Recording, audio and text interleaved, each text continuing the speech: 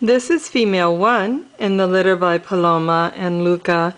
Again, you have these beautiful, beautiful patterns which Paloma and Luca both have. So you have these beautiful rosettes, and these will only get better. And there you see this side as well. Beautiful rosetting. She is a little over 3 weeks old. I'll have to count that out. Very, very whited underside, and that may very well stay. We'll have to see.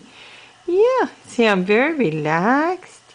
I love that. Oh, that's kitty sign language for please do that again. When you're petting and working with these kittens, you should always work with the flow of the coat and not be petting them backwards. They have scent areas that when you touch these areas, it's much more relaxing to them. And that's around the face here. That's on the face, the cheek area. Their little paw pads have a lot of scent areas in them. All of these things go into the behavior of the cat.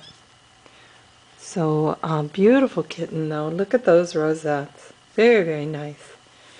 And she is female 1. We'll see them again in a couple of weeks and you'll see huge changes.